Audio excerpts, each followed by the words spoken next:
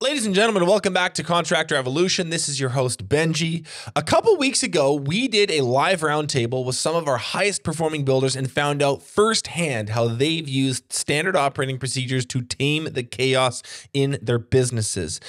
Everyone wants their company to run like a well-oiled machine, but very few actually put the systems in place to make that happen.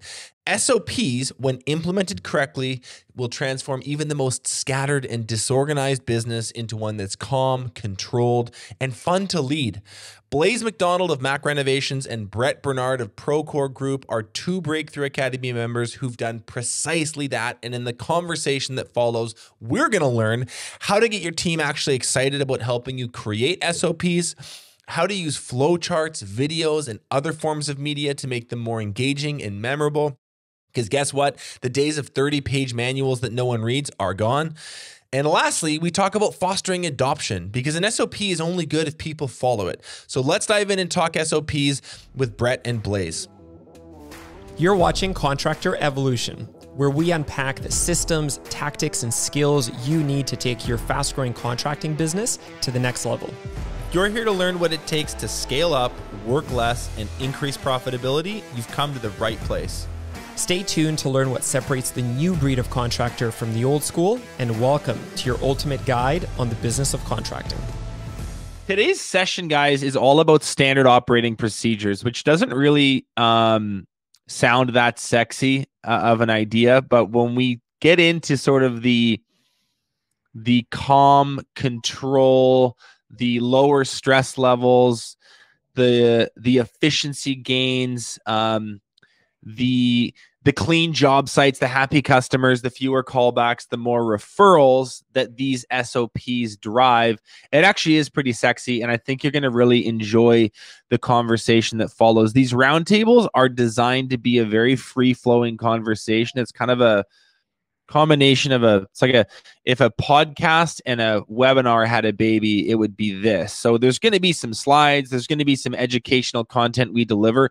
It's also going to be very conversational, and mostly it's going to be Brett and Blaise talking about how they've implemented SOPs into their business, the difference that it's made, the process that they followed, the results they're getting. They're going to share some of the stuff that they've built with you, and I think you're going to get a lot out of it. As always, when we do these sessions, we love to give tons of free stuff away. So there's going to be a bundle of SOP templates and guides that are really going to save you a ton of time to get started with this. So instead of staring at a blank Word document where you're kind of overwhelmed and you're not really sure where to start, we'll just give you something that's like 80 or 90% done. It'll be industry specific. It'll be role specific, and you can tweak the stuff that you need to. It's going to get you a massive head start on this if SOPs are something that you want to get building. So stay tuned to the very end. We will send you to a landing page where you can grab this stuff. And it's yours to keep. And it's our way of saying thanks for being here. Here's the agenda for the next 90 minutes. We're going to do some quick intros. We're going to meet Brett, we're going to meet Blaise, we're going to meet Zack, and then we will get into the roundtable discussion. The roundtable discussion will be about an hour and change. At the top of the hour, so in 56 minutes from now, we're going to do a quick break. It doesn't mean leave the webinar room. We're just going to do a quick pause on the conversation. We're going to hear from Zack from Builder-Trend. I'm going to talk for a second about Breakthrough Academy, and then we're going to get back to the roundtable discussion. We will do Q&A at the end. And there's going to be an opportunity to book a call or book a meeting with either us or with Builder-Trend, should you want to do that. So, Blaise, let's hear from you.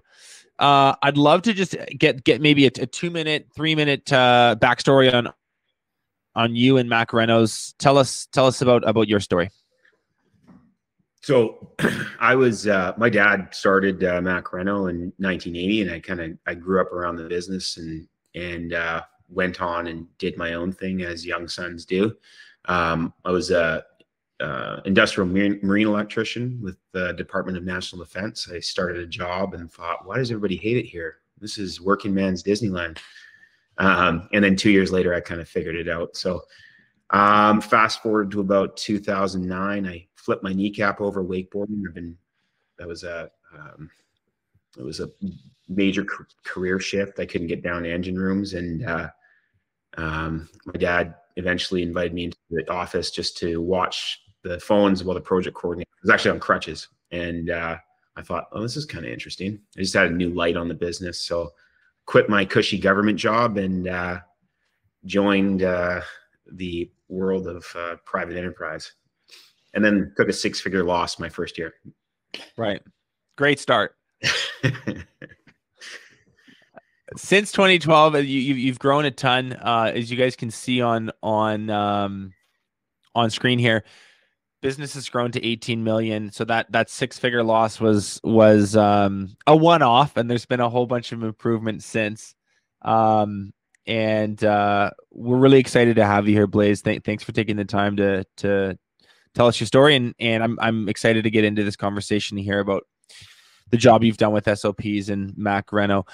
Brett, tell us a bit about you. Sure. Thanks for having me, Benji. My construction career started when I was 15, working for a roofing and siding company, Central New York. So I always had a knack for construction.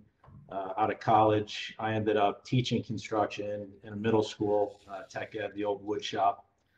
And moonlighting, I was doing kitchens and bathroom renovations, actually making more money than teaching. And in 2003, decided to quit and handed my resignation for the teaching gig and started my own business. And so in 2003, I was the Belton contractor. I did everything from the demo to the framing to the electrical, plumbing, did it all myself, ended up hiring a couple guys. From there, we started full gut renovations. And in 2011, was approached by a commercial developer to manage a bunch of his commercial projects, multifamily projects, tenant improvements. And that was kind of my pivot into the commercial world. And so, you know, projects have just grown in complexity. And so SOPs have been a huge shift in that and allowing me to build a team and actually get everything that's in my head out of my head and into somebody else's hands. Beautiful. And you guys can see the growth here on screen. Just in the last year, there's been, I can't do that kind of math in my head, but it looks like almost to one, you've grown your business by, you know, like 70, 80% in the last year. And I know SOPs have played a big role in that. Zack, I don't have a slide for you, but classic. Classic, I know. Tell us a bit about you. Tell us a bit about Buildertrend. Yeah. Hey, everybody. My name is Zack Wojtowicz. I am a director of what's called customer success at Buildertrend. So I have the privilege to work with the teams that when you sign up for Buildertrend, you get assigned a coach and account manager to kind of help you implement the software. Now, I made my name to fame because I was an on-site consultant. So I actually traveled around the country. I've been to over 80 businesses to implement SOPs. It's my passion. I love working with contractors. I'm really excited to be here today. Thank you. So I like this idea of the growth zone. This is something we talk about a lot at Breakthrough Academy. And if you've been to one of our other web classes, you've seen this slide before, but it bears repeating. So I think for a lot of you, if you're, you know, clicking on an ad like the one you clicked on and registering on a landing page like the one you filled out and coming to a webinar like the one we're doing right now, there's a pretty good chance that you're in this growth zone. You're somewhere between two ends of the spectrum. One is grassroots level where your business is really young, really nascent. It's quite chaotic. It's also really fun. It's a bit of a roller coaster ride. Things are changing very quickly. You're kind of running everything from the hip or out of your head to the enterprise level, which is sort of a large, scaled out, super predictable, you know, SOPs in place, financial controls in place. Not as exciting, but it's way more sustainable. So if those are kind of two ends of a spectrum, a lot of you, and let me know in the chat box if this is the case. Just give me a thumbs up or a that's me or yep, sounds right. I think a lot of you are somewhere in between here. You're not stuck in sort of the messy first year of your business, but you also haven't quite arrived yet, and you're trying to make your way through this growth zone as quickly and as painlessly as possible. This is where we live. This is where Breakthrough Academy lives. This is what we do. This is the type of entrepreneurs that we help. Same with Buildertrend and SOPs, just as a core component of that journey, play a huge role. That's why it's like literally on the right side of the screen here. And And so I'm looking forward to just unpacking, sort of demystifying this idea, which I think, you know, at times sounds a little corporate, a little white collar, a little stuffy, like, oh, standard operating procedures. We're going to make this a lot more accessible, a little more fun, and make this a very easy to implement system in your business. I'm curious to hear from the room, though. Before we dive in, let's just do a bit of a pulse check. What is causing the most chaos in your daily operations right now? Take a second, think about it. You can put in a sentence or two. Just the first thing that comes to your head. Is it supply chains? Is it you have not a great roster of subs? Do you have difficult customers? What's going on in your business right now that's causing chaos on the operational front? I'm going to read a few of these off. Okay, clients, lack of structure, no employment agreements, not having SOPs, warranty service calls, systems and procedures not in place, knowledge level fluctuations, inventory management, getting bids out on time, pre-construction process, lack of SOPs, time management, need help. Okay. Need help. Great. This is a safe space and we love honesty. So keep that up. Whatever it is that you put in the chat box, I want you to maybe take a piece of paper, put pen to paper and just write that down and keep it really front of mind as we go through this conversation, because I promise there's going to be something that we discuss, an idea that gets bounced around, something that comes up on screen that is going to apply to that situation, to that pain point you find yourself in. So let's dive into the conversation that follows. I want to give you a very, very quick definition, my favorite definition of SOPs. You know, obviously it stands for standard operating procedure. Here's an easier way to think about it. An SOP is a clearly documented, understood, and agreed upon way of carrying out a task, right? So if you have all your systems in your head, if your task execution is varied and this foreman does it this way, this other foreman does it another way, if your documentation is in binders or in the truck or in the glove compartment or on a shelf in the office collecting dust and nobody uses them, or if it feels too complicated to start building these, you're in the right place. Let's dive in. So, Brett, I'm gonna lob this question to you first. What is your systems evolution story from chaos to calm? We had some, you mentioned a little bit about kind of the origin story and leaving teaching, getting into business for yourself. Take us from that like business launch moment to now and how systems have played a role in your growth and your journey. Sure. Like I said at the beginning, I started my business in 2003, and for the first 17 years, I created a job for myself. And so it was me and a few guys. So I was the one that was kind of doing everything. So everything lived in my head. And I knew that if I wanted to grow the construction business, I needed to hire more people. And so when hiring those people, I needed to show them what to do in some sort of way, because I didn't have anything written down in any type of procedure. And so I doubled the size of the team a year and a half ago.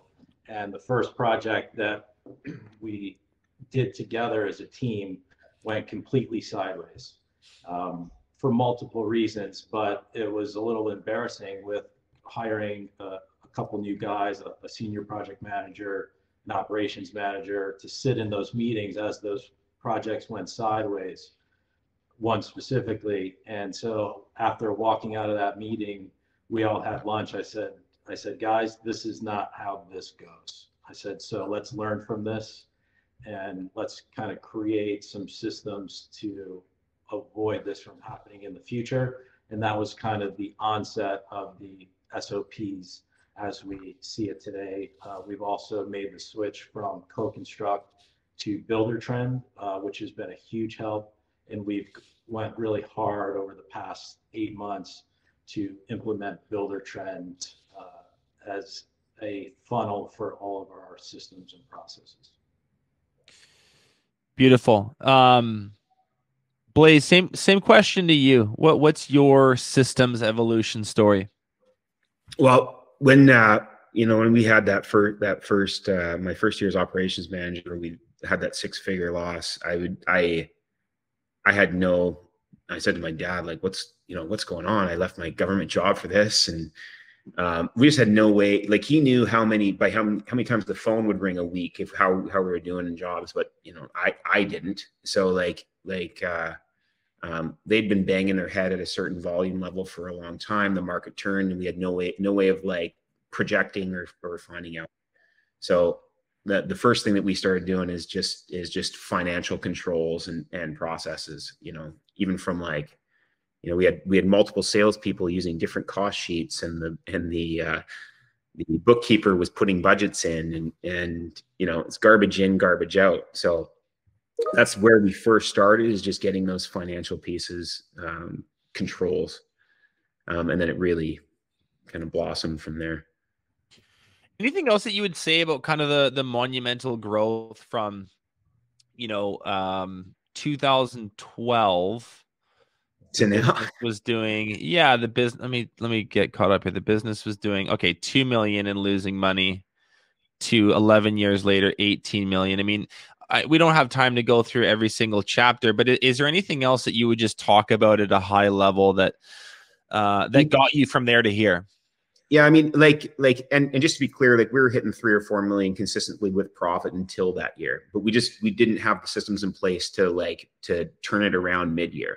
Mm-hmm. So the biggest part for us, I took a lean course, and just about, you know, just making sure that our cost sheets match the cost codes, and the contract match the cost codes that the guys are punching in on. You know, that was the first kind of piece. You know, and then we eventually looked at our entire system, like through project management, the PMBOK, you know, from execution, monitor, control, all of those pieces, and found where all of those SOPs, you know, different processes could be captured, mm-hmm. and then identified, mm-hmm. and followed by all. Zack, when you would have a slightly different like angle on this, when you know, think about the 80 site visits, you know, now you would lead a large customer success team. Like, you would hear a lot of people at the early stages of this, at the later stages of this. What's your perspective on the systems evolution story for contractors from your vantage point? Yeah, it's really interesting, because a couple stories pop in my head of customers that I worked with. One was a builder out of Kansas City. They had been in business since the 60s, family-run business. And their estimating process was done by one guy in that entire history of that company. And one day he wasn't there anymore, and they were shook. They didn't know how to do his job. And they lost $1 million on their next build. They do large custom home building out in Kansas City. And that I remember early in my career, I did that visit, and it hit me like a ton of bricks, like life or death. I mean, their business was struggling, and, you know, it was my job to help them get those SOPs. So I look at it as like, you know, you could be in business for a long time and be really successful, but if you want to have that growth, you need to get it out of people's heads. You need to start documenting, you need to start iterating. Otherwise, you're putting yourself at risk long-term for success. And so, you know, even if you're somebody who is brand new and you're learning this lesson now, like, huge opportunity to avoid those mistakes. Like Blaise, you mentioned, you know, losing $150,000, $200,000 in your first build. And if you've been doing this for a long time, it's never too late to improve what you're doing and hit new heights. I'll weigh in on this question and say this. My perspective after sort of 6 years in the Breakthrough Academy universe and seeing, you know, north of 1,000 contractors come through the program is, when you think about growth, or you think about evolution, these words, in the context of a blue collar business like the ones we're talking about and talking to right now, to me, it is systems, it is infrastructure that unlocks that. compared to other industries where when you hear the word growth, they talk about leads, they talk about marketing, they talk about brand building, they talk about sales force. And I'm not saying that those things don't matter for a business like yours, but I think one thing to be aware of is if you're a growth oriented contractor, yes, you need good salespeople. Yes, you need marketing systems, but realize that the demand for your services is so high, and what you do, the skill sets of the people that you employ are in such high demand and are actually so rare that if you have a remotely efficient business internally, the demand looks after itself to a large degree. It's not to say you don't have to pick up the phone and call. It's not to say that you don't have to get out there and hustle, but the easiest way to grow your business is through systems. And what we've seen in Breakthrough Academies is when you look after kind of the project management, the SOPs, being able to complete work efficiently, quickly, on budget, on time, with happy customers, the growth is explosive, and you can, the marketing and sales is almost an afterthought. And so I think that is something to be aware of that's kind of unique to this industry in particular. Question for Blaise: when you started with SOP building, literally, like, just you don't need to answer this like in a textbook. Like you can just tell us literally what you did. Where did you start with SOP building in Mac Reno? So you know, my dad had always been a systems guy. Like, we used to have a big board in the office where we moved magnets. Like, you know, and in 2010, I was at the Builder Show in Chicago, and we signed up with Buildertrend. I think at the time they had like 20 employees or something like that. It was the smallest booth. Now I see them in Vegas, and there's like 200 employees in their Vegas show. But that was really kind of our first implementation. And probably about 6 years ago is where we figured, you know, we had sales, we had project managers, we had field staff. We really looked at our entire workflow and mapped it. You know, from the way that a call comes in all the way through to when we're handing over the keys and feeding them back into our marketing program. You know, like we hired somebody off of Upwork. She was a process person that was really good with Vimeo, and we just walked her through our process, and she would just listen to us and create the workflow. You know, and I figured if we could explain it to a layman, we can explain it to a new employee. You know, so that was the biggest thing, was keep it simple enough to explain a complex process, because it's complex. Mm-hmm. You know, like, there's so many variables, and the only thing that you can control are those repeatable processes, those checks and balances, those gates that you put up to stop the things that, you know, inevitably losing money again and again and again and again and again. Blaise, there's this note from our prep block last week, and a question has just come up that I think kind of hits on this. So I want to bring it up. So Joel's asking, I always want to know the difference between having a bureaucracy and having an efficient SOP in place. Where's that line? And then you have this note here about 80% strict, 20% flex. I'm just going to lob that one to you. What's the 80% strict, 20% flex thing?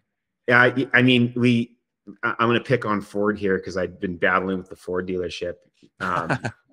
You know, like, where you're so over processed, you know, like I've had, you know, I'm trying to fix a strut in my truck, and I'm, you know, I just need to explain one thing, and nobody of the 30 people will walk outside to take a look so that they can tell the tech. And then they phone me at the end of the day and tell me the same damn thing that I was trying to tell them. You know, you have to be flexible enough to, like, I'm extremely low conscientiousness. I hate process. My unique gift is to get around roadblocks, you know. So, but at the same time, having that at the head of a company is terrible. So, like, I mean, it's very good in some ways, but, you know, so you have to be able to set the parameters and then allow for that variation. And then the other thing was, if there is a variation, like, you have to be able, there has to be some follow-up, or, you know, like, to close the loop on those things that would normally be closed by that process. if that makes sense. It 100% makes sense. I just had this guy on the podcast the other day who's kind of an executive coach for high level leaders, and we were talking about some patterns that he sees with business owners that really hold them back. And one thing that he talked about was this idea of overusing a strength. And you mentioned problem solving, and a lot of business owners on this web class right now would be extremely strong problem solvers.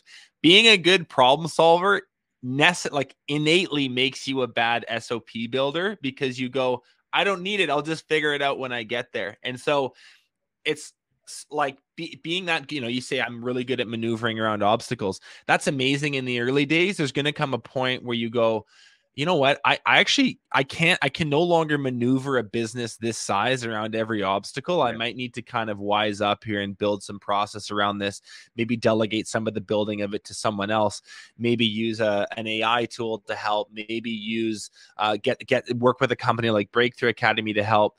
It's just an interesting note about like what, we say this all the time, what got you here won't get you there. In some instances, what got you here is actually like the biggest roadblock to getting you there. So you always got to watch overusing the skill.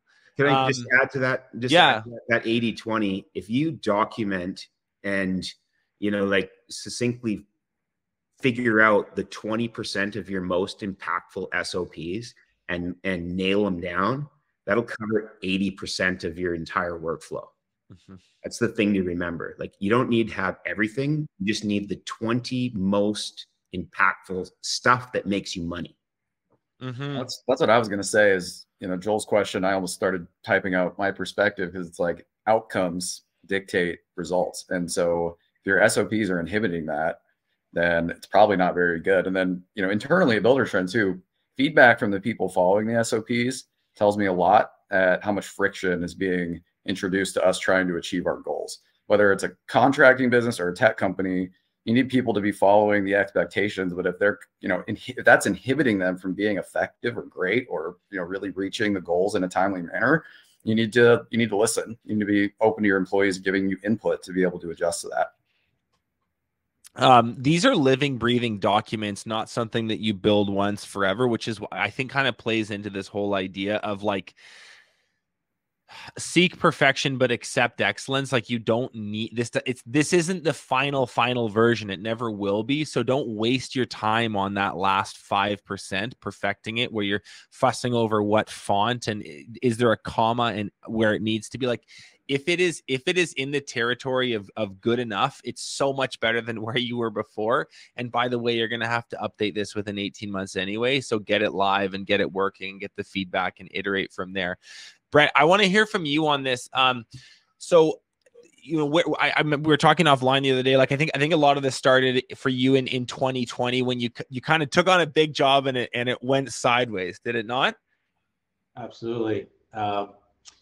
Yeah, like I said, it was a little embarrassing when that happened with a fresh team, and so we kind of really sat down and kind of assessed where we were at. Did essentially an internal audit of the company and what we were doing, how we were doing things. And so our first stab at SOPs was Google Docs. And so, we had some templates that we received from Breakthrough Academy and other online sources.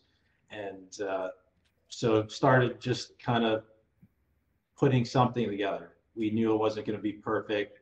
We tried making them ourselves. I'll be the first to admit I'm not good at making SOPs. And so when we went and made that switch from co-construct to Builder Trend, we brought in a third-party consultant, kind of helped set up the process to the way we were doing things. And we were looking for a way to actually systematize what we were doing in Builder Trend. And so, the new thing is AI.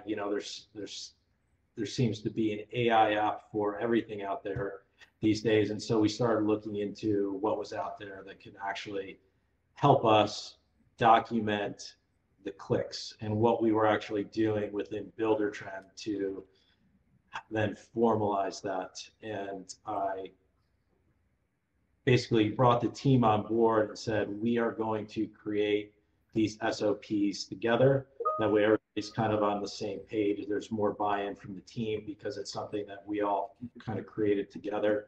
My senior project manager, Sergi, shout out to Sergi. He's really kind of taken the charge with this and basically created a matrix of all of our tasks within Buildertrend and used the AI program to actually capture the screenshots as we were clicking through. That way we can actually take that SOP in a PDF form, give it to a new hire or somebody on the team that hasn't really been utilizing Buildertrend to the full extent, or how to create a daily log, and they can actually just follow along. So we've kind of dumbed it down to a way that it's just kind of following along, as opposed to where we started, which was just a Google Drive that, you know, that Google Drive just goes in a folder and nobody ever looks at it. And so this is all pretty new within the past couple of years of the progress that we've made, but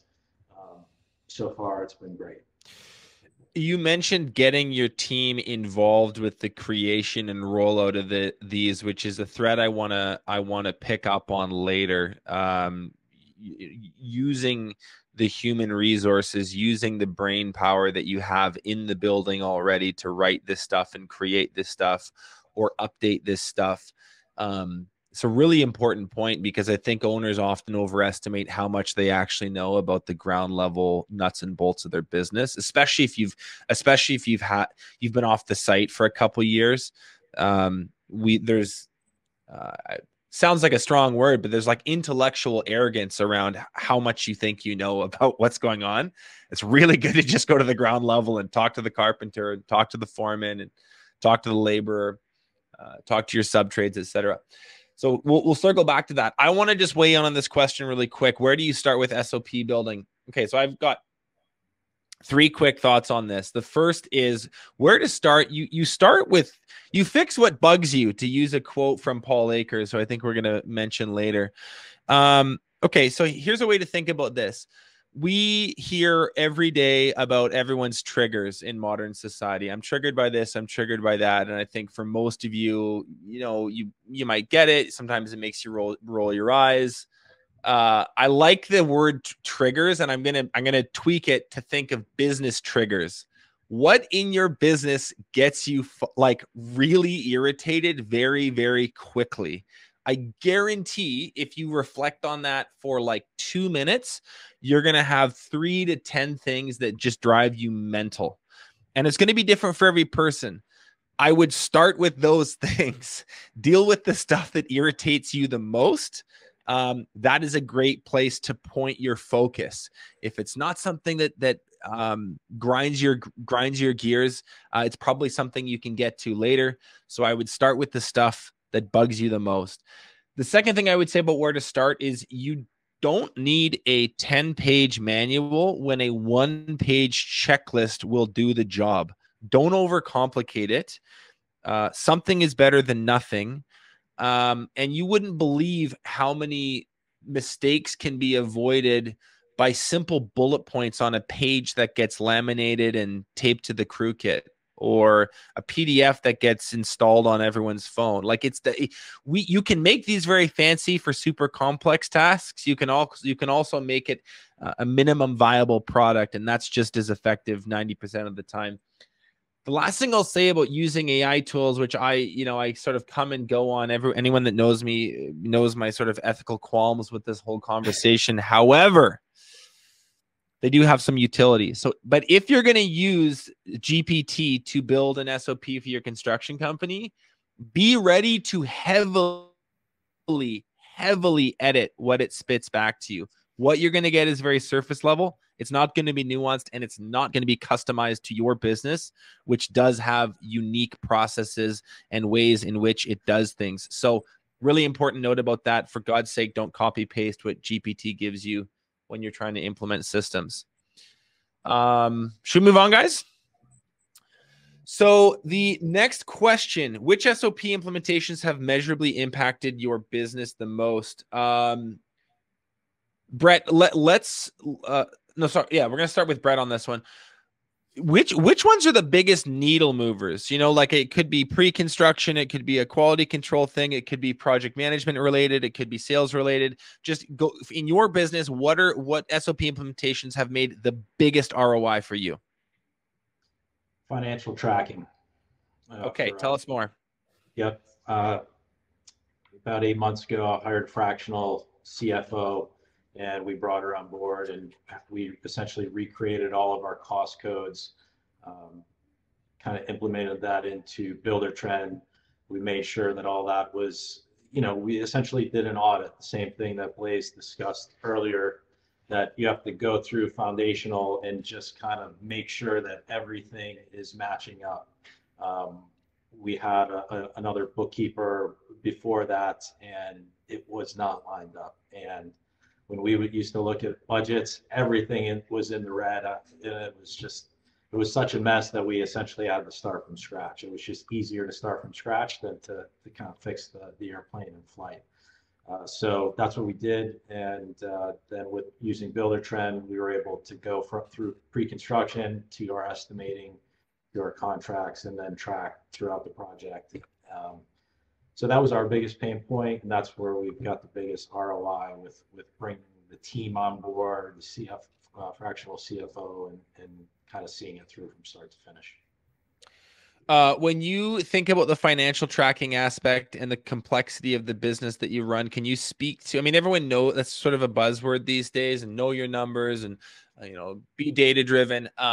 Can you maybe speak to the benefits that's given you as a leader, the vision you have now, the visibility into things that you didn't have before? And Aaron just offline is also asking if you can speak up a little. I think your mic is just a little further away from the rest of us. Sure. But speak to the financial tracking thing a bit, please. Yeah. So when we were originally doing these estimates, we never really, you know, you hear the buzzword GP, net profit, and so we never really kind of understood what that meant while we were putting together the projects. You can go back at the end of the project and actually do that calculation, but to be able to do it from the beginning and actually kind of set a target for the team to follow, that's really been a game changer for us. And we've been able to adjust our numbers from a gross profit perspective at the beginning, as opposed to just waiting till the end to see where we stood. And so setting up the estimates in that way has been super helpful. Massive. Blaise, to you, which SOP implementations are the biggest needle mover for Mac Reno? I was just jotting some stuff down as you're saying there, and I had hiring, onboarding, lead intake, sales process, sales production handover, financial controls. But the number one process that has moved the needle for us over the last 10 years was our strategic planning and meeting rhythm. So like our yearly offsite, our quarterly offsite, our weekly leadership meeting, those 3 meetings are something that we've never strayed away from. So like just making sure, you know, like taking a day or taking a full, we do 2 days. We take a 2-day offsite and just go through our business from front to back, find out where the biggest pain points are, put them up as a goal, and then break them into 90-day implementation items. And then follow up on a weekly to make sure that we're moving the needle 30 minutes, 60 minutes on those things. Just gives us an overview of what processes are the biggest problem, you know, like, and everything flows from that. So like any stop that we've pulled out where we've had friction due mainly from increased volume, you know, we open this one up and the floodgates open and it shows us where the other problems are. So if you're not looking at that on a weekly basis from an operational standpoint, well, daily really, but weekly basis from an operational standpoint, checking in quarterly to make sure that your yearly goals are still on point, and then from a yearly perspective, looking, okay, like what are we trying to accomplish? Where did we totally miss the mark? Where did we keep screwing up? It's just really hard to even know where to start. But it's usually the things that cost you the most money and create the most risk. I want to make a quick comment on that. You're like and that is something that, you know, I've talked to you about before a lot, Blaise, is how tightly and how structured the annual, quarterly, monthly, weekly, daily kind of communication cadence is in your business. I'm going to do a shameless plug for the podcast. We just released an episode literally last week called Critical Communication Cadences for Contractors. And it's about this whole idea, which is you need to aggressively over communicate to your team in ritualistic meetings, not crappy, structureless, formless meetings that no one gets anything out of, but really thought through, agenda driven, purpose driven meetings. It is so much harder than you think to get a clear vision across to your team. That's just the nature of communication and how people work. And so if you can install these sort of annual, quarterly, monthly, weekly rhythms where everyone gets reminded of what's important and what isn't, the growth that unlocks is absolutely insane. You also mentioned, Blaise, to go back to some stuff we talked about offline. You mentioned project intake and you mentioned sales to production handoff, which if you haven't sort of alluded to already, I'd love for you to unpack a little more. Well, I spoke before about gates, right? So like where it really kind of clicked for me is I had a salesperson walk in with a cost sheet that was on the back of a pizza plate. Like it was literally had grease stains on it.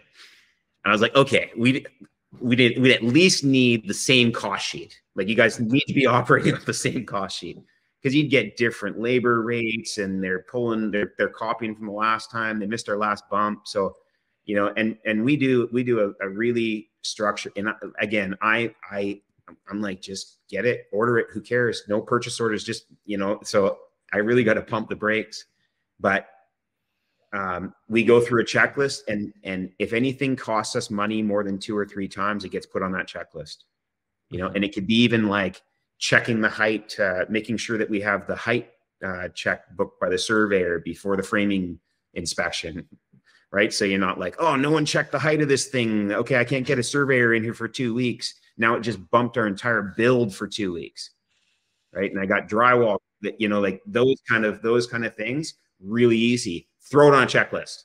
Mm-hmm. Mm-hmm. You know, and that's, you know, that stuff still happens to us.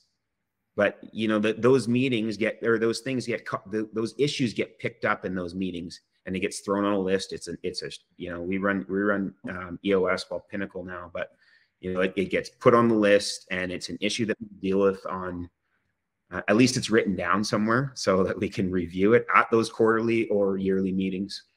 You know, what are our biggest issues? The other thing too, that you talked about the profit, it's profit first guy. Yeah, Mike. Mm-hmm. Yeah. If you're not delivering on your immediate value chain stuff, you can't work on the mission, the impact stuff, and the legacy piece. You need to be at least making money and you know, delivering value. By that you mean like the philanthropy you want to do, the change you want to create, the mission you want to go on, none of that's available if your business isn't extremely tightly run and making money in the first place. It's like be a greedy capitalist first, and then you can be a good person. Being a good person without any resources is your reach is limited, let's say. Nonprofit. It's a nonprofit. Expensive hobby is what we call it. Yeah. Great way to collect that. Zach, what are your thoughts on this? I'm sure seen this so many different ways. Like, do you have a take on which SOPs are the biggest ROI drivers in the businesses you work with at Buildertrend? Yeah, it's definitely the financials. It's where people feel the most opportunity. They look at their margins and they know that they could be improving those margins. And obviously that allows them to take on work, and it creates that flywheel effect, right? More efficiency, better profit, more work, so on and so forth, more hiring. It just all goes together. And, you know, a lot of contractors' backgrounds are in the building process, not the business side. And so there is a lot of need to, you know, learn, like, what do other contractors do? How do we actually go about, you know, setting up our receipts handling process? I mean, even just getting the information to the right person in a timely manner can really improve your cash flow. I saw a chatter kind of talk about like that's a big issue for them. Well, like look at that handoff process. Where are you moving the data from one point to another? Are things getting lost at the end of the month, or do you have a SOP about how soon I need it? And then, you know, your accounts payable, like how often are you paying your subs? Do you set expectations for your subs about when you're going to be paying them? And a lot of that is regionally based and dependent on your relationship with your subs and all those little details though, and really documenting like, this is what happens. This is how I need this to be formatted. And this is when we're going to be, you know, sending money out. This is when we expect like customers to be, you know, getting their payments to us, all those things. People just, a lot of handshaking, a lot of verbal agreements, a lot of loosey-goosey type expectations on their SOPs that they're not really thinking about, that's where those margin bleeding and the, you know, the operational efficiency starts to add up. So, you know, getting like your schedule in place is huge, but a lot of people tend to focus on financial SOPs about where they can make those improvements. Although, you know, someone asked about the, you know, the like people who wanted accounting services. Timothy Wingate came on my podcast, The Building Code, and he talked about that scheduling actually is more important than financial processes. So it's not to mitigate that those things aren't critical, you know, from his perspective. Like if you can't even get guys on site in a timely manner or like get materials on site in a timely manner, like that adds up too. But typically that's where I find on the financial side where people need the most investment to really, you know, feel good about taking a vacation or being able to have a weekend with their family. If they feel like they're bleeding money, they tend to be pretty stressed. I'll give my quick thoughts on this one. So financial controls have been mentioned. Financial tracking has been mentioned. There's kind of 3 SOPs that I think are massive headache relievers. I think for construction, especially if you're doing large average job size construction in particular, one is a standardized sales to production handoff, both in terms of the documentation and the meeting. The amount of information that gets missed from an estimator or salesperson to the project manager for that project is pretty mind-blowing if there isn't a really well put together and centralized place for that information to be stored, communicated, and handed off. There's a whole episode we did on that a year or so back. So that sales to production handoff is critical. I would say your project management SOPs, the way that you build a critical path for the project, the way that you plan out milestones, the way that you plan out your invoicing schedule, your status update meetings with clients, how you capture change orders, that's a massive headache reliever. And then the last one I would mention is project closeouts. Like if you're tired of doing warranty work and you're tired of callbacks, there's something going on with the QC at the end of the project and it's not being inspected closely enough. So those would be 3 low-hanging fruit areas. Okay, we're going to switch gears here for a second. We have a chance to do a little bit of show and tell, which is really cool. Brett and Blaise have been kind enough to provide a couple little goodies for us to look at. So I'm gonna leave Livestorm here and open up this. Oh, it's embedded. How cool! Actually, is it embedded? I'm just gonna open it. Oh no, I can do it. Okay, never mind.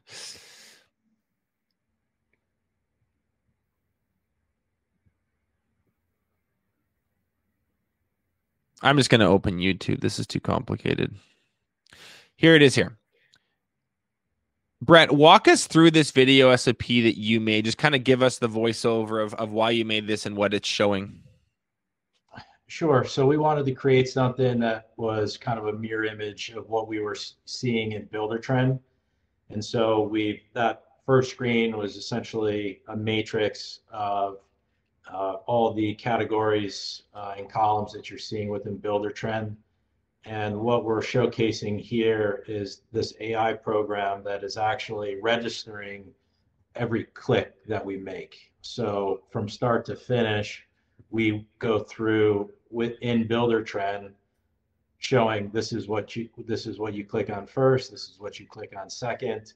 You can add kind of specifics or descriptions of what you're actually doing, and what this will do effectively would be if you hired somebody new and you wanted to show them how to do a change order. You would just essentially give them the access to this Google document that has links that would take you essentially right to that SOP, and they could have one screen open with this kind of SOP on their screen, and then on the other screen they can have builder trying to just kind of follow along, walk through it. Follow the walkthrough, correct?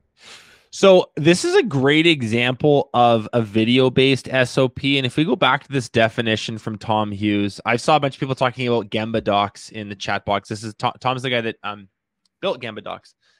He's become a friend actually over the last year or so.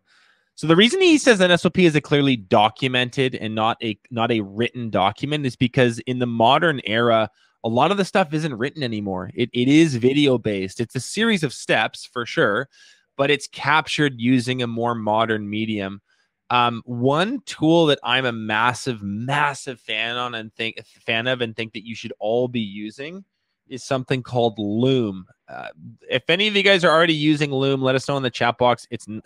This is like the simplest tool ever. It is a screen recorder that captures your voice. You can choose to be on camera or off camera. But if you're trying to show people on your team how to do stuff on your computer, you just hit record on Loom. It captures the video. It exports a link. You send the link. They can watch it.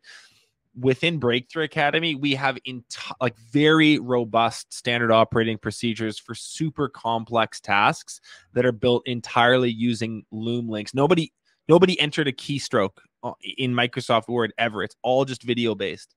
So, and Brett, what was the tool that I don't know if you mentioned it. What was the tool that you used for this where it's actually capturing the clicks? The AI program is called Scribe. Scribe. Yeah. Okay. It's probably quite similar. Check out Loom, check out Scribe. These are really, really good. Yeah. Okay. A bunch of people love Loom in the chat. Cool. Okay. Let's move on to Blaise's. So this is, what are we looking at here, Blaise? I have it open. Should I open these documents first or should I open the flow chart first? You can just, I'm not sure what she sent. That's our execution. So like in project management, there's initiation, planning, execution, monitor control, and project closeout. And really that initiation is our sales step and that sales process.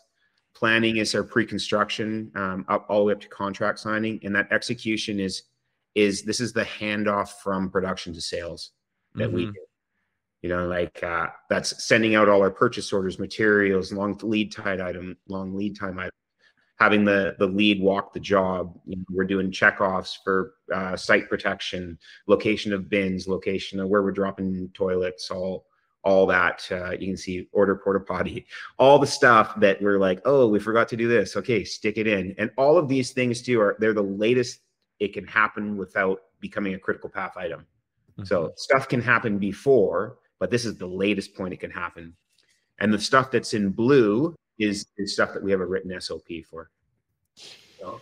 I love how visual this is. It reminds me of like the X's and O's that a football coach uses to describe a play. Like you're able to take a super broad, super complex process. And this is still a pretty, this is a big wide document that you'd have to zoom in and zoom out of, but it does centralize the whole thing in one place really well, doesn't it?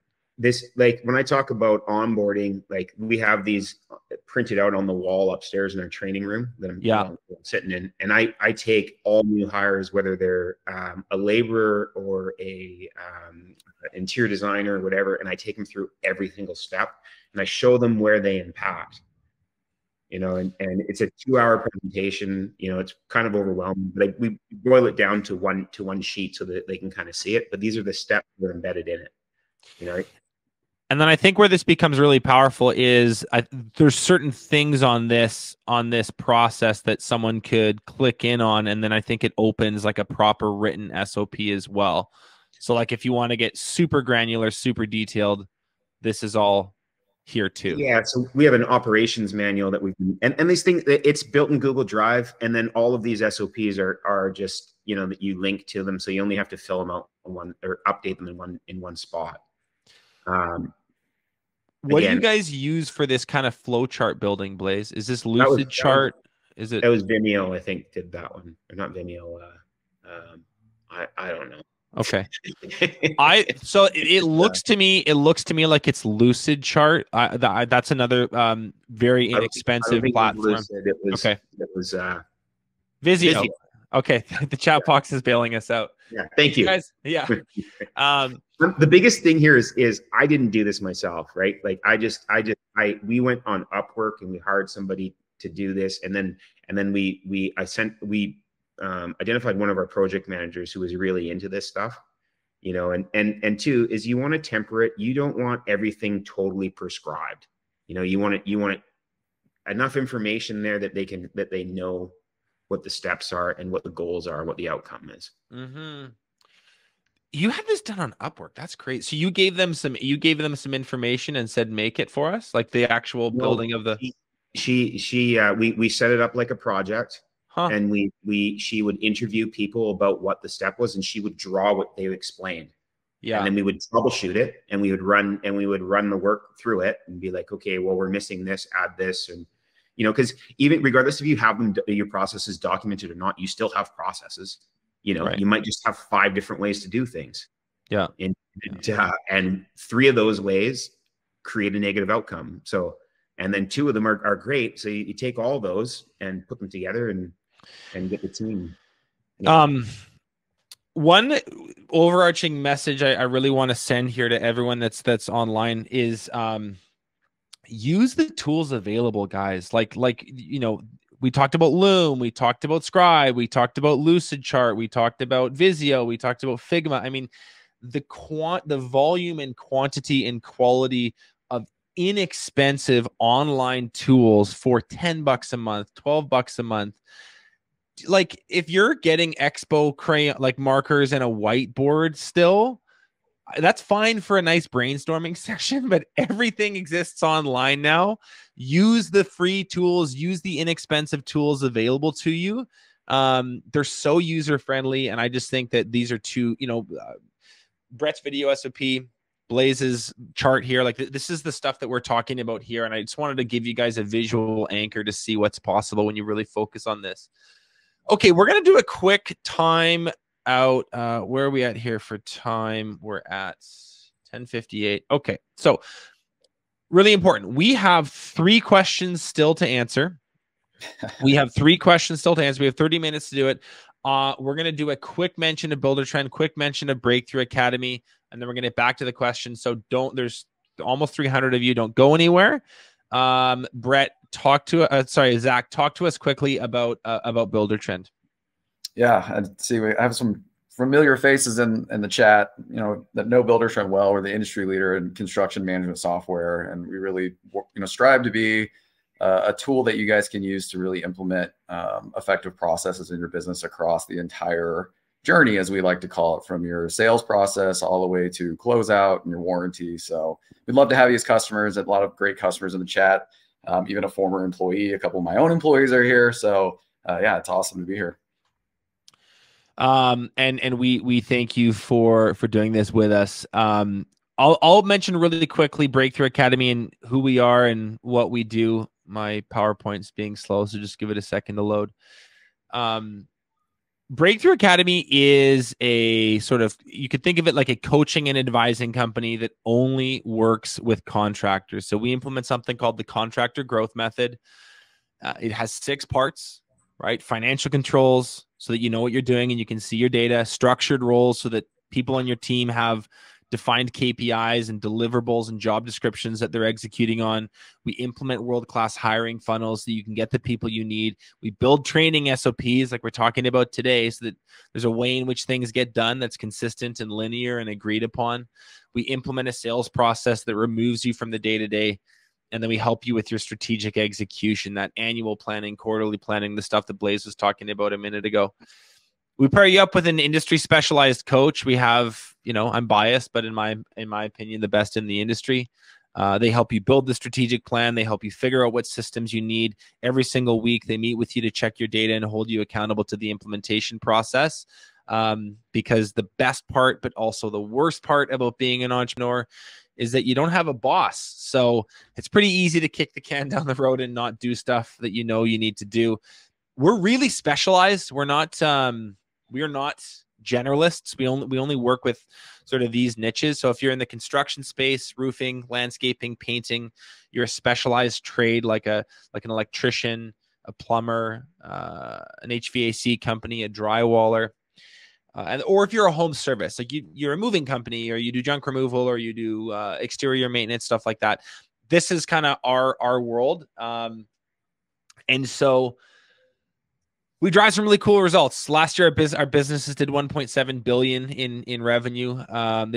They increased the revenue by 26%, net profit by 43%. So we systemize for the sake of the results, not just to kind of talk about them on webinars. And if you've been in business for a couple of years, you're between 1 and 15 million a year, you want to systemize your company, you want to develop as a leader, this is a really kind of custom built solution for you. So we're going to do this is what I wanted to do the quick pause at the top of the hour for. Really important. We're going to go for another 30 minutes. Please don't go anywhere. If there's like, a fire erupting outside, you need to leave. You can get your downloads. You can get the replay. You can get all the stuff we talked about today by going to trybta.com/SOP. You fill out the landing page, first name, last name, company name, industry, etc. And then at the bottom, this is really important, you select 2 boxes. So if you want to talk to Breakthrough Academy, you say, send me my templates and let's talk about how you can help my business.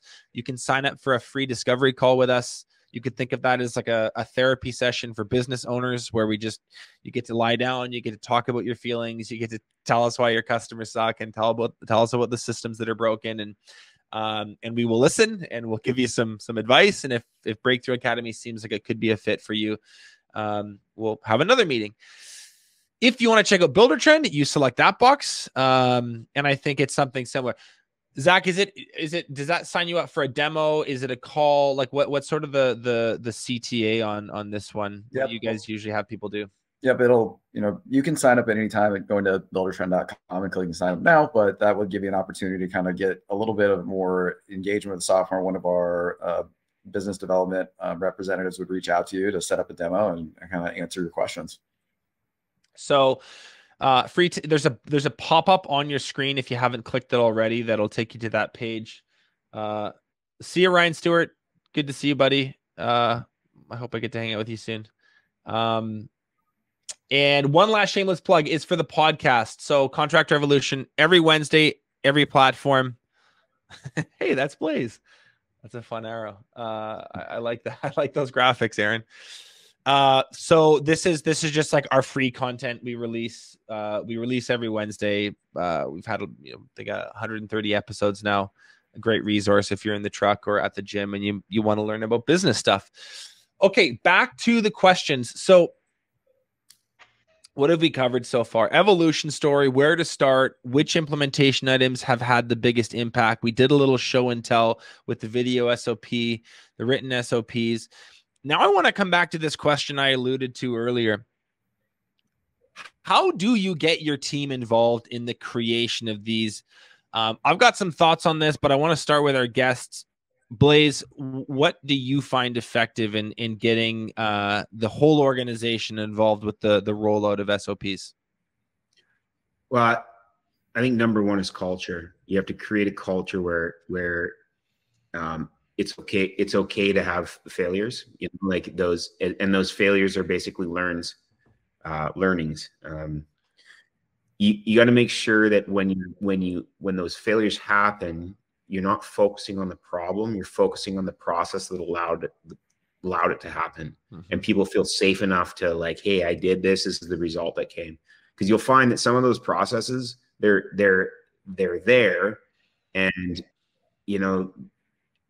9 times out of 10 they're okay, or 99 times out of 100 it's fine. But that one catastrophic failure that you missed, so you put it in the process, so everybody needs to be, we call it being a learner. It's like Brene Brown, being a learner, not a knower, right? Like the guy that's going, oh, I know. Oh, I don't need that feedback. I know, right? Those people let them fail, right? Whereas, if you're like, if you can get the feedback and fix it before it goes off the rails, everybody has to have that mentality. Mm-hmm. Mm-hmm. Do you find that your field staff, your office staff, I mean, these are not business owners, right? So like they could make the case like, hey, Blaise, this isn't my job description. Like I'm paid to manage projects. I'm paid to build. I'm paid to like, I don't like, this is sort of like all these business systems that you're talking about. I'm not really interested, or that's not what I'm here to do. Have you found pushback, or have you found that you're like maybe pleasantly surprised with how bought in people get with the creation of these things? What are your thoughts on that? My leadership style is a sell. So like I'm always trying to influence people into why, telling them the why, getting behind, and the reality is most of this stuff is in place to make their lives easier. And if you start with that way, I truly believe that 99.99% of the people here are doing their best job, right? So like it's always a process problem, not always, but most of the time it's a process problem, not a people problem. And if it's a people problem, then it's just a performance management issue. But you have to make it safe to want to make those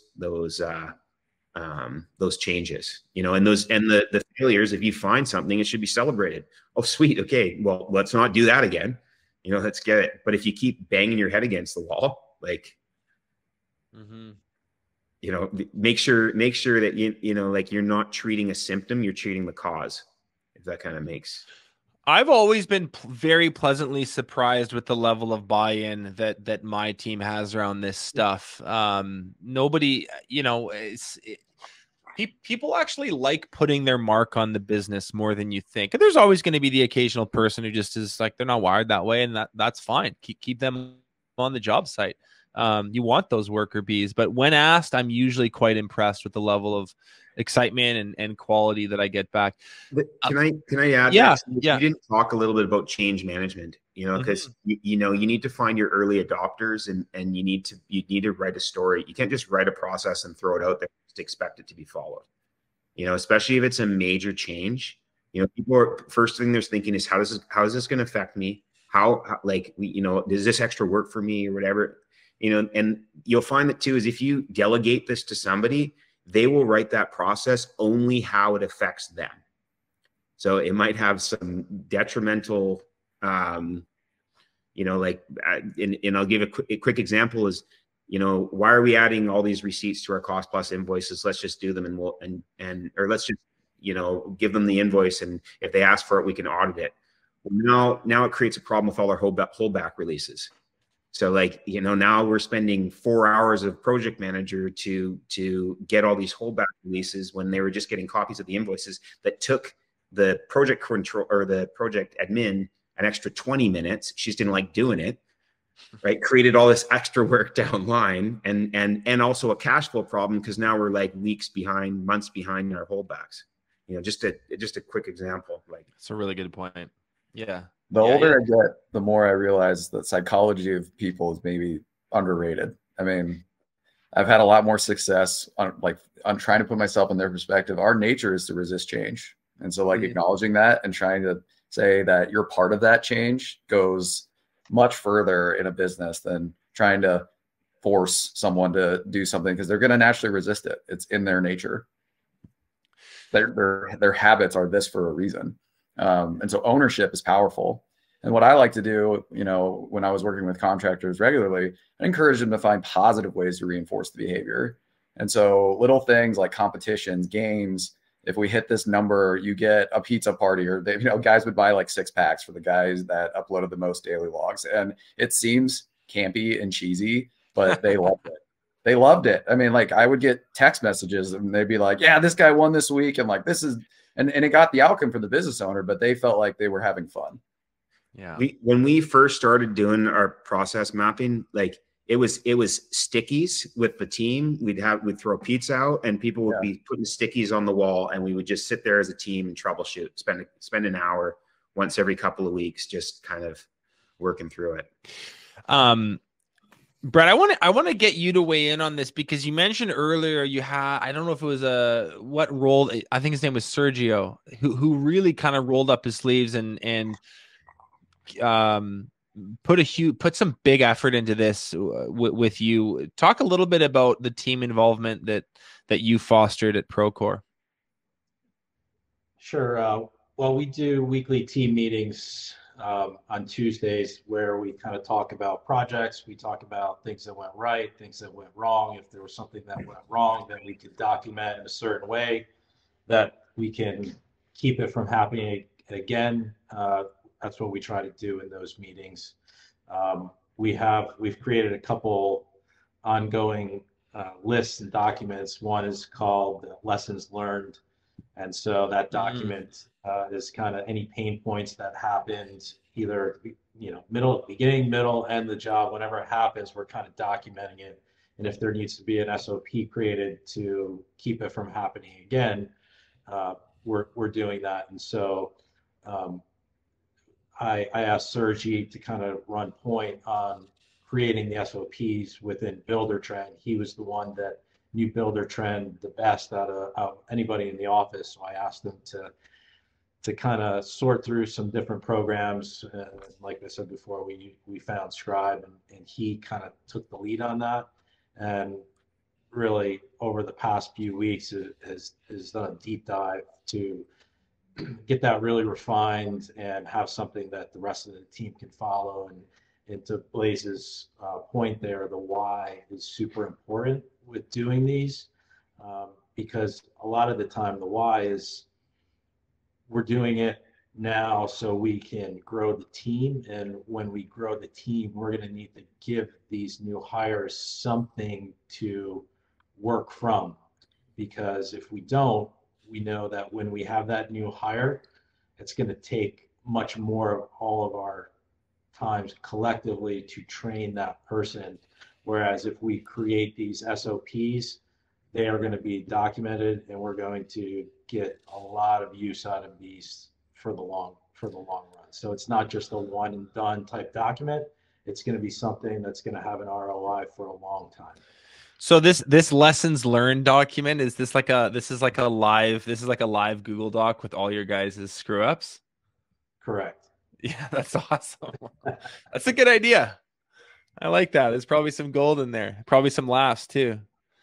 I'll chuck in a couple thoughts here before we get to our last couple questions. I love when it comes to getting your team involved. You guys have talked about kind of the salesmanship, the selling, the why, making it make sense to them, showing them how it benefits their life and makes their work life easier. So I won't belabor the point there, but one thing I want to bring up again is this idea of gamification. Like, you could come up with a $50 prize or gift card, or maybe it's something that the team really likes. Maybe it's a tool, like something around like quick hit systemization. And this whole idea, I've seen it come up a whole bunch of 2-second lean that Paul Akers talks about, this idea of Kaizen or continuous improvement. Continuous improvement happens generally in bite-sized chunks. Very rarely is it these massive overhauls of certain things. It's little improvements that get baked into the system over time. And I think that if you can have prizes, rewards, gift cards, straight up cash ready for your team to incentivize that kind of behavior and that kind of thinking, those are dollars well spent. The other thing that I would, mention too is like an actual annual award around this. We at Breakthrough Academy have an awards night every year. One of the awards we give out, there's 5. I won't go through all of them, but one of them is called the Implementer of the Year, and it goes to the Breakthrough Academy member who implemented the most systems, the most successfully in the past 12-month cycle. And it's a big deal to win that award. I don't think there's any reason you couldn't do that at your Christmas party. Do it in your annual cycle. And so I think rewarding people and then celebrating people that take this on is a big piece. Going back to this idea of change management for a second, there's a flip side to this coin. And we're talking about SOPs. We're talking about systemizing your business. Everything sounds so easy in a web class or a podcast or whatever. One thing to really be aware of and sort of reality check your thinking or anchor the excitement level around this is this really great quote. I can't remember who it's from. I want to give them credit, but it's this. Most businesses die of indigestion, not starvation. And what it means is entrepreneurs, being visionary types, are often quite distant from the actual work involved. That it's very, very easy to overload your team and overload the change in an annual cycle. I mean, Breakthrough Academy does this like seemingly every other year. We just kind of get a little too excited and we bite off too much. The team becomes exhausted. You have people insanely burnt out and frustrated, and the whole thing delays and doesn't happen. So you need to ask yourself, and it's a very personal question about your own business and your own capacities and who you have on the team and what your overarching strategy is. It's like, how much is the right amount? It's probably a little less than you think it is. Like, you know, in January during your off season, when you're away on, it's easy for us to be overly ambitious. How much is the right amount? And really try to stick to that, because 4 good systems done exceptionally well is orders of magnitude better than 10 systems done halfway, if that makes sense. So I just think, you know, remember that most businesses die of indigestion, not starvation. So those are my comments on how do you involve your team on the creation of SOPs. Maybe it was you. Maybe you came up with that. I didn't. I'm a quote stealer, man. That's like I'm a walking Rolodex of great sound bites that I've heard but didn't come up with. So I'm gonna quote him. I'll quote you. It's like, what's that Michael Scott quote? Yeah, that's exactly. It's like Abraham Lincoln at the end. Yeah, you miss all the shots you don't take. Yeah, Terry Fox, yeah, Wayne Gretzky, Michael Scott. That's right. That's me. Okay, so let's talk about accountability here. Like, we can build stuff, we can put it in place, we can agree to it, and then human nature kind of sets in, and 3 months later, 6 months later, we've really deviated from what was agreed to. So Brett, we'll start with you. How do you hold your team accountable to using the systems, to using the SOPs that you've made? Well, I think just having a weekly pulse on everything during those weekly meetings, we're actually reflecting on the week. And so it really comes down to that audit and not letting things, not coming back months or, you know, once a year to look at those things. It's kind of being deliberate every week to make sure that things are happening.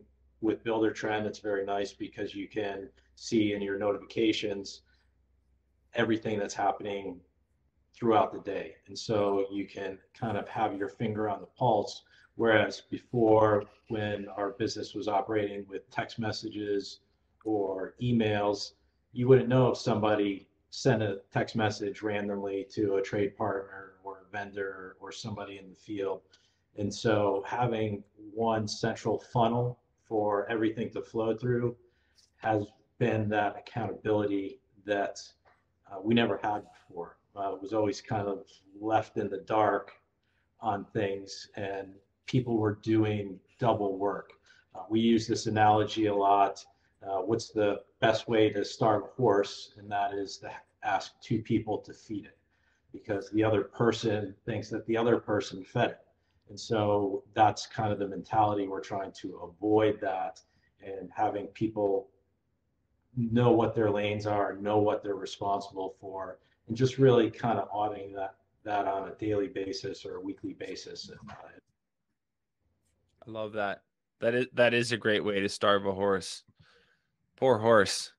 One weekly check-ins, I think, are huge. I think having one owner for the really important stuff is really huge. What, Brett, like, what's your take on, what's your philosophy towards when someone is kind of deviating from the SOP, or and it's not, maybe it's not intentional, maybe it's just exhaustion, maybe it's just some laziness, maybe it's they're a little ADD, they don't have the best attention to detail. But when you're working with someone on your team who, you know, for 3 weeks in a row hasn't followed the procedure for how you like reports to be pulled, or hasn't done proper quality control at the closeout of a project, like how do you approach those conversations with your people? I just kind of ask the question, you know, is there something more that you need help with? Are there other resources that we can offer you to be able to follow those procedures? But also on the opposite end of that spectrum is to make sure that, you know, you have attaboys in there. So when they are doing something that, you know, you're recognizing, that doesn't have to be, you know, way overboard, but just, you know, the attaboys go a long way, and mix that in with, is there something more I can help you with? Instead of kind of really going in on the negatives and why didn't you do this? Why didn't you do that? I had a really great conversation the other day with someone on the podcast about this whole like accountability idea, which I think is another one of these like overused sort of buzzwords that, you know, most people don't really understand, but you'll hear it in every single TED talk and every, you know, accountability is super important. So, okay, well, what do we mean by this? And he had a really like fresh take on it. He's like, accountability is not like torturing your people when things don't happen the way that you want them to. He's like, what does an accountant do? He's like, I thought that was an interesting question. An accountant, you know, this is the root word here, gives an account of what happened. They bring to light reality, you know, in this case, using numbers and spreadsheets and balance sheets and all sorts of tools, but they give an account of what happened. And I think the best way to hold your people accountable is approach it that way. It's not like a fire and brimstone kind of, I need to punish people when they do bad. It's literally just like going through, okay, so what did actually happen here? Oh, you know, we followed this step, we followed this step, we sort of followed this one, and this one got forgotten about. Okay, cool. So that's the root issue. Going back to what Blaise says about focus on the process, not the problem or the people. So I just kind of like that approach. Like give an account of what happened. That's the best way to hold your people accountable. Blaise, do you want to weigh in on this one? How do you do this?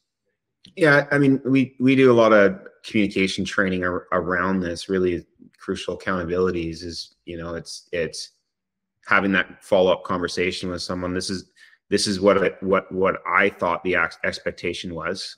This is the reality that happened. My story is that you're doing this, this, and that.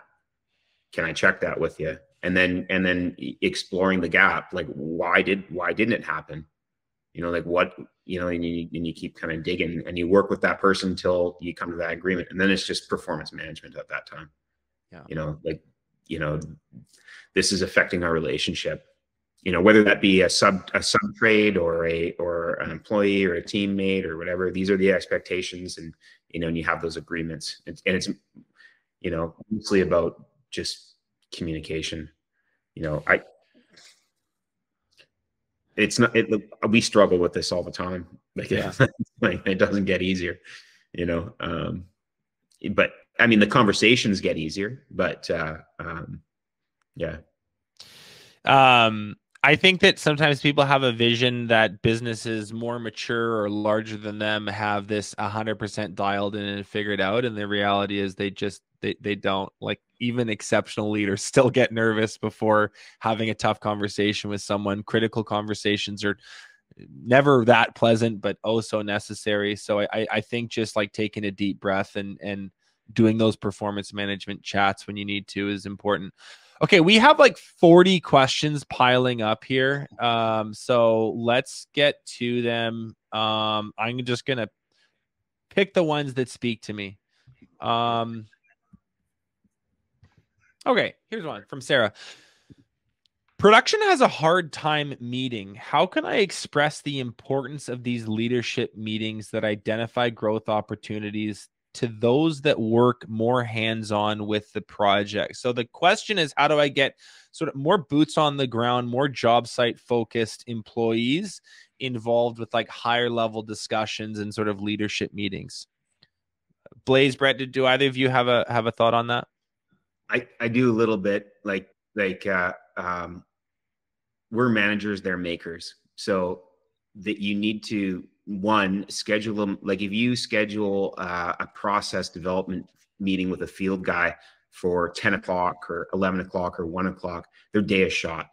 So usually it's like 8, 9 o'clock in the morning, you know, or end of day. And if it's end of day, you're not going to get a lot of brain power out of them. So it might be more of an FYI meeting, but that's the biggest piece. And you do need to sell them on the why this will improve their day-to-day task, and, you know, get them some coffees or some muffins or some soccer slices, right? Like, you know, make it a treat to come in to help build that part of the business.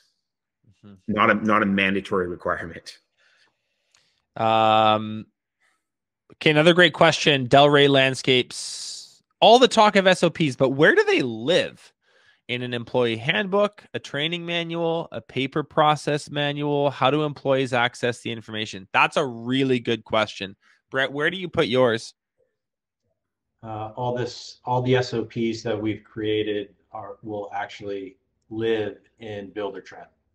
We have a single truth buy-in, which is Buildertrend. We used to run a lot of documentation out of Google Drive, but we've pulled any relevant documents that we need out of Google Drive and put it into Buildertrend. All of our field staff has been trained with Buildertrend, and so we make it a point to make sure they know where to access important information.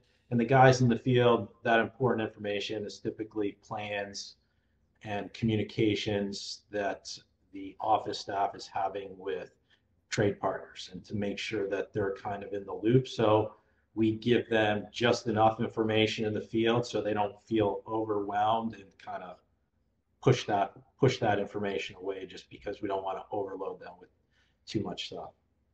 Mm-hmm. Blaise, what about you? We're still in the drive. Yeah. We've looked at a couple different options like Trainual and different things. I didn't think we're, you know, sophisticated enough yet to get to that point, but yeah, we're in the drive. Google Drive works, OneDrive works, Dropbox works. Should be cloud-based so that people can use it on different devices, obviously. But the thing to add there is a lot of our staff are not Google Drive users too, right? So we still print stuff off on paper and get it out to, you know, tactile learners. So when you look at like a lot of lean philosophy, and one thing that they talk about when they're answering this question, Delray Landscapes, whoever you are, is they need to exist where the work happens. So if you look at an assembly line at, okay, not Ford, we're not going to say Ford. Who makes it good? Chevy. Yeah. If you look at any like assembly, Toyota, let's use a Toyota assembly line. They will have charts about how to build every single thing at that station of the assembly line, right? They call it a visual first workplace. If you go to Subway and you looked behind the counter, they would have little flow charts for how to make every single sandwich, right? Like very visual, lettuce first, tomatoes, and then you do this meat, the cheese, but like it's all there. And so this idea of like put it where the work happens is really important. So Blaise has it all, and everyone should have it all in one centralized place so you know where to find it. But in addition to that, you could print it out and tape it. You could make a binder. I like laminated stuff. You know, I have my whole sales team. I wonder if I can dig this out here. My whole sales team has stuff like this on a ring. You know, these are like our discovery questions. This is our business assessment process. It's all here. It sits on their desk where the work happens. this Gamba Docs thing is really cool because what it does is it spits you. Basically, it's photo first SOP building, and then it will spit back a QR code that you could then just like print as a sticker and put on your crew kit so that you'd have, this is this process, scan on your phone immediately. There's a whole bunch of ways to crack that nut, but just think about that. Put it where the work happens. I don't think anyone else, Zach, I didn't hear from you guys. You want to weigh in on this one? Well, I was just going to say, I don't think, someone in the chat, Robert said like, the physical, it seems old school, but it also creates a realness and an accessibility that I think is important to kind of codify it as being legitimate. Like this is what we have. So like, don't think just because we're in this digital age that a physical version of it isn't going to be beneficial. It absolutely is. 100%. Yes. I mean, even on our team, we do the same thing at Builder Trend. We have 250 employees in my department. We print stuff out. We're a tech company. Yeah. There's a reason it works. It's effective. We need people to have that information. It's more critical that they do than us just like risking that they make it up on their own because they don't have access to it. I couldn't agree more. I think that iPads have their uses, but there's a time when like just paper and some pen is like never killed anyone. So I have really go ahead, Blaise. They're sitting on our wall, all those and yeah, and they just put them, we just redid them, so we're gonna print them back out so they're big. They're here. So where the training happens is where they are. Question from Matt Wallace. Do you have SOPs for how your customers and sub-trades communicate with you? How do you get buy-in from them if it is something other than the norm of texting and calling? When they don't buy in, how do you handle that? So we do that first meeting with the client where they meet the project manager and the lead carpenter. They go through a checklist, and one of it is communications. They make an agreement of how communication is going to flow in the project, and we emphasize how important it is for communication if we're doing a bi-weekly or a weekly or who's going to be involved in that, and then we sign off on that. And if there's a problem that shows up in communication later, we go back to that and update it. You lead and you dictate the communication cycle, not the other way around, though. That's the important part. Kind of. You lead the conversation so that they feel that that you bring them in to make the plan together. But yeah, we're leading it. But I guess what I'm saying is there's room for their input on it, but there's an agreed upon rhythmical communication cycle that happens throughout the project. It's not just as laissez-faire as, just like text me or call me if you have any questions. Like that is not a recipe for success. Yeah, we even say, there's only two reasons that this is the number you call an emergency. Emergencies are smoke and water. If you text a project manager after 5 o'clock, you're not going to get an answer till the morning, and just set those expectations, So I bet you, Matt, because he asked this question, Matt Wallace asked this question, as you're answering it, he may be thinking, or someone else is thinking, yeah, that wouldn't work with my customers. What's the level of pushback that you guys have gotten from clients? Is this a pretty easy expectation to set? Is it a tough pill to swallow? Do they not care? How hard is this to implement? We ask how do you want to be communicated through this, and then we just go through and we make those agreements. It's no pushback at all. They've made that discussion, and then again, if anything happens, it's okay. We made this agreement, and we were meeting those. Do you want to change that agreement, or would you like more communication? And if you're not doing your biweekly check-ins with your client, there's no room to make those adjustments either, right? And so, and that's this. I mean, it's harder with a cement finisher sub that uses a flip phone T9 texting kind of right, who never has minutes and is always out of data. Yeah, but he's an awesome trade. But you have to have internally a way of dealing with that person. Right, he's not logging in and accepting an invite on Buildertrend of when he's going to show up. Yeah. So you assign that to the project manager, and they're going to phone them a week out, and phone them the next day, and phone them or meet them on site. Right,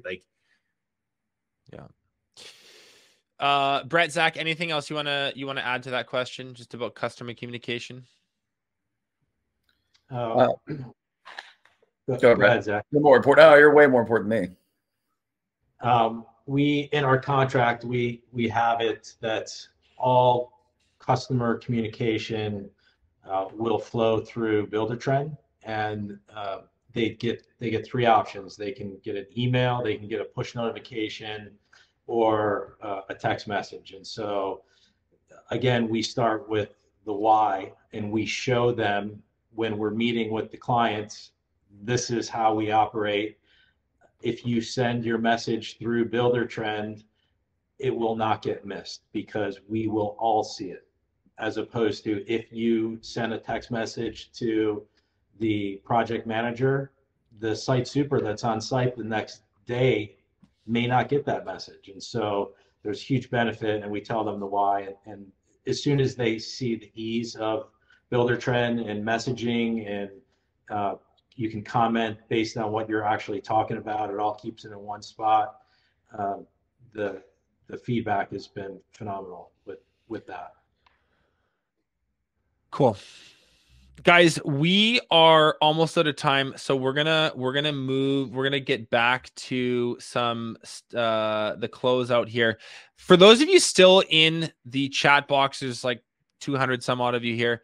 Just let us know in the chat, what was your biggest takeaway so far? Like, I want to know if there's one gold nugget, if there's one thing. We've been talking for 90 minutes here. What is one thing that you took from this that you're going to take action on, that you're going to do next week or sooner? Let us know what that thing was, that gold nugget for you, in the chat box here. Take a second, type that out, and let us know. As you do that, I'm just going to do another quick reminder. This event was brought to you by Buildertrend and by Breakthrough Academy. So if you're kind of doing some CRM shopping, you're looking for project management tools, do book yourself a call with Buildertrend and learn a little bit more. If you're looking for like system implementation and advising for your construction company or for your trades company, you're definitely going to want to check out Breakthrough Academy and the contractor growth method. Once again, the page to go do all this at is trybta.com/SOP. We'll put a little bubble, a little pop-up on the screen again here in a second. Should come up shortly. It's also in the chat box. We put a link there that you can click on. So trybta.com/SOP, fill out first name, last name, company name, email, a few other bits and pieces, a few other details. From there, you can book a call with Breakthrough Academy, and we'd love to do that. Or you can book a call with Buildertrend. They'd love to do that. There's the pop-up on screen. There's also kind of this bundle of SOP examples, SOP templates. If you don't want to just type something into GPT, you want to use ours and tweak that, please go ahead and grab that. You will find them very useful and save you a lot of time. While you're doing that, I want to take a quick second and really sincerely thank our guests today. Brett and Blaise both run really significant, companies in their respective markets. They've taken an hour and a half to talk to us today. They took an hour last week to prep with us. Their time is extremely valuable, and they've I think been very transparent, sharing stuff on screen, sharing their secrets, especially in an industry where people generally aren't as open about this stuff. So if you're still here on the chat box, if you guys just type out a big thank you for Blaise and Brett, and a big thank you for Zack and Buildertrend as well for putting this on with us. Thank you guys so much for doing this. I really appreciate it. I hope we get to do it again soon. Thank you, Benji. Thanks, guys. Thanks so much for watching this episode of Contractor Evolution. If you've already subscribed to our channel, consider sharing this episode with another contractor who you think needs to hear it.